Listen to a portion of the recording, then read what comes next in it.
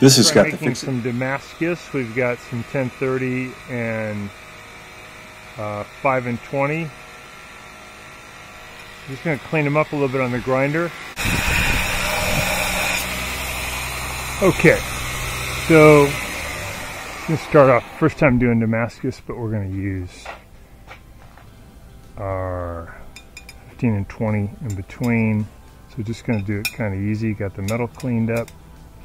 The dimensions are the same. Our Mig-Welder, first time ever using a Mig-Welder, that'll be interesting. And then once we get it joined, starting off easy, we're only going to use 3 layers. I'll cut it into probably about 3-inch billets, and then I'll get a rebar connected to it and welded to it and get them heated up. And the nickel here are the 5 and 20, just going to give us some nice color. I'm going to try the raindrop type Damascus, and once I get that 3-inch billet formed and forge welded, I'll get it pounded out a little bit flatter, and then fold it over on itself and do maybe 2 or 3 folds. And then I'd like to make a blade to put on my folding knife, because my blade's kind of wearing out. So we're going to clean this up with acetone, and then we'll go ahead and do the welding. Alright, we got our welder plugged in. I'm going to turn it on.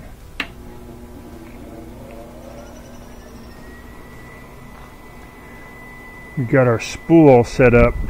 We're gonna make sure we keep this relatively straight. Use a micro switch to feed that line in. I'm gonna get it about right there.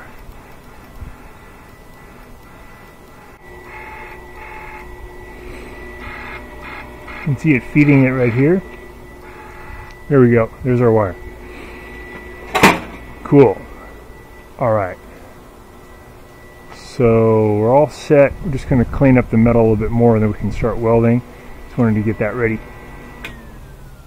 Work all set up, put it in the vise, get that tight. Everything looks dimensional.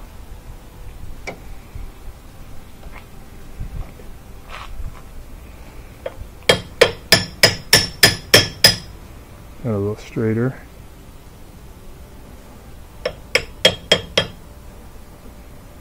Alright, get that a little tighter in the vise. Looking good.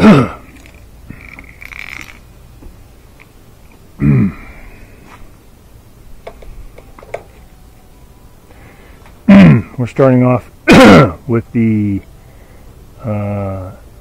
speed here at 3 for the fine tuning. We have minimum, we have 1, and we're going to put on our auto darkening helmet and give it a try. Just want to put a few beads like that on this side, and we'll flip it up. We got our visor on, got our gun ready. Gonna turn this on.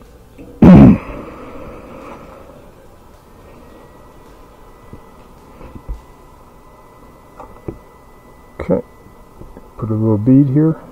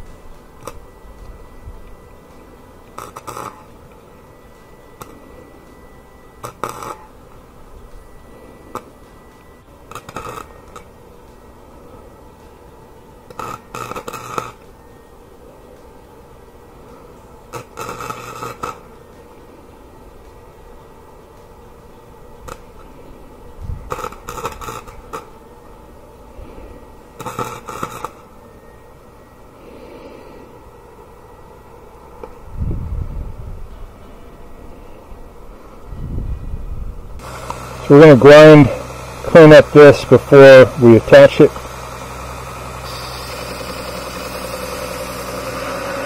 Get a nice bare metal up this end.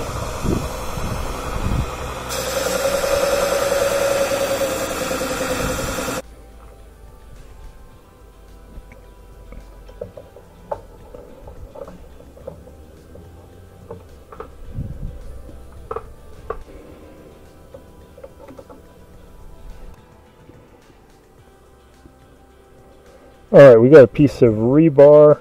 We're just going to tack it on to our billet. Make it easier to grab. Got that all cleaned up. Get it central.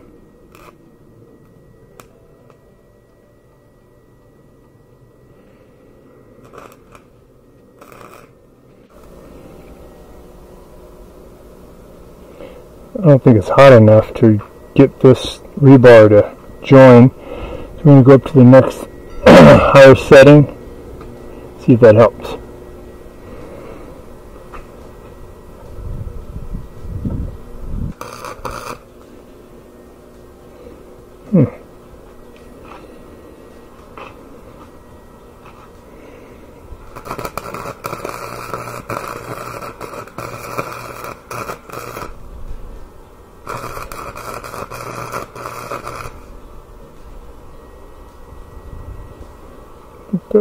Starting to weld.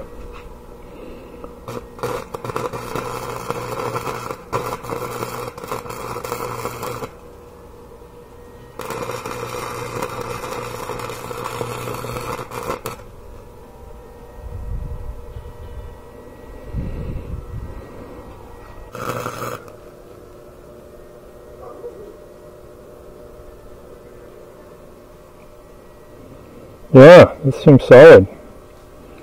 I wonder if it'll take to being heated and pounded though.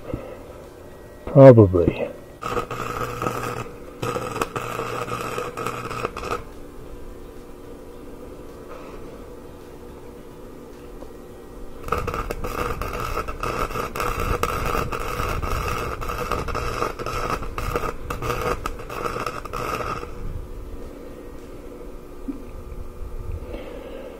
Sure, getting a lot of splatter, but so with this Vivo Home Mig-Welder, it looks like if I go to the maximum setting and the maximum 2, and I have this fine-tune adjustment all the way down for the feed, for how fast the wire feeds, looks like it does good. I'm able to get a more substantial weld. So I think I'm getting used to it. These are some earlier ones that are just kind of jumping around, just a little slag. But to make a continuous one that will hold the metal together, find that if I take a little more time, these hotter settings, I can do it. That crackle sound like frying bacon. So that's a little bit better. Definitely got two sections welded together, maybe not the third. That nice fried bacon sound.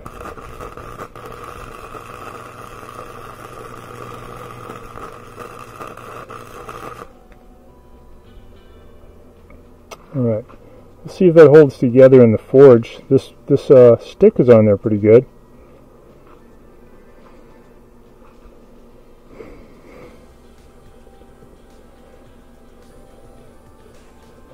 On an area you'd like to weld, it is good because you're going to get some oxidation and spatter, but you can use your wire brush. It actually came with the kit. Kind of clean it up first and you're going to get a better weld. Let's try right here.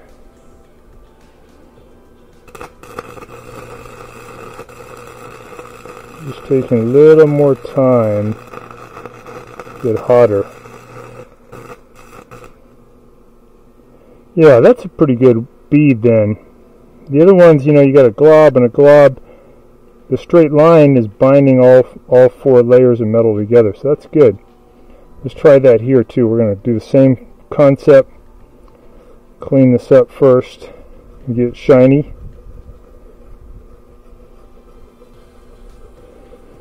So this is all in preparation to do Damascus. Alright, let's try this one.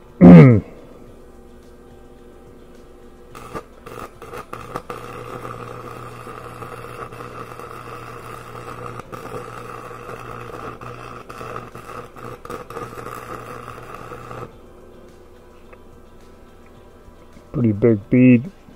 Alright, that's good. I think that'll hold.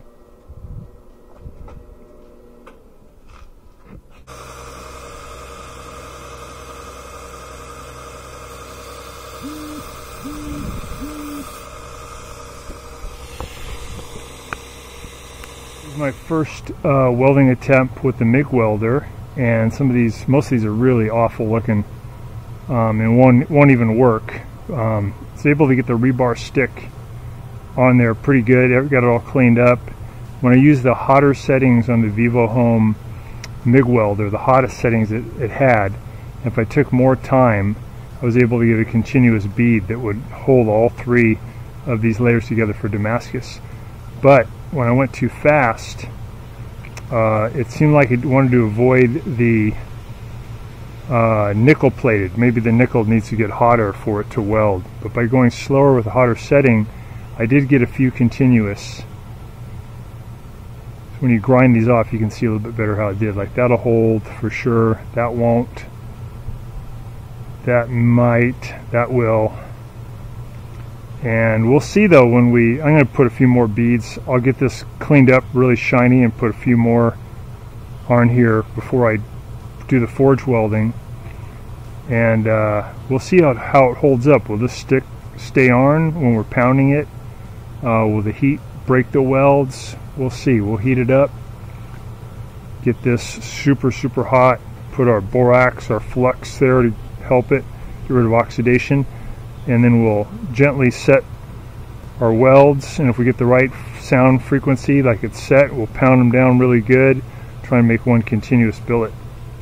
So pretty interesting. I like it. It's pretty fun when you have even that cheap $100 Mig-Welder. It can work for your knife making projects.